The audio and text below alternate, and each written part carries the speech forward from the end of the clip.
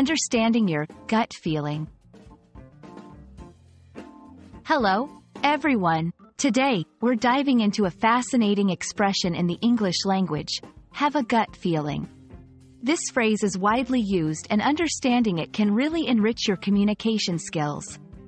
Let's explore what it means, where it comes from, and how you can use it in your daily conversations. A gut feeling is an intuition or a sense about something without a logical rationale. It's that inner voice or sensation that guides you in making a decision or forming an opinion, even if you can't explain why.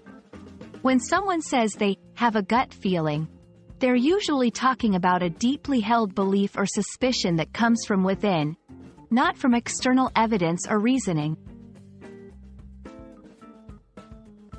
The term gut refers to the stomach area, but why do we associate feelings with our gut? Historically, the gut has been linked to emotions and intuition. In many cultures, the stomach is considered the seat of emotion and thought. This phrase taps into that ancient idea, suggesting that our bodies can sense truths beyond what our minds can rationalize. To help you better understand how to use this phrase, here are a few examples.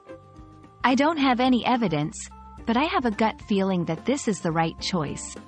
She had a gut feeling that he wasn't telling the truth, even though he seemed sincere. Despite all the positive reviews, I have a gut feeling that we should look for a different hotel. These examples show that a gut feeling can be about suspicion, decision-making, or even personal safety. It's a versatile expression that fits many contexts. Trusting your gut feeling can sometimes lead you to make better decisions than relying solely on logic. It's believed that our subconscious picks up on cues that our conscious mind might overlook, which is why a gut feeling can seem so insightful. Learning to listen to and trust these feelings can be an essential skill in life. We hope this video has helped you understand what it means to have a gut feeling, and why it's such a powerful concept in both language and life. Remember, while it's important to think things through logically, never underestimate the wisdom of your intuition. Thanks for watching, and we look forward to bringing you more insights into the English language. Happy learning!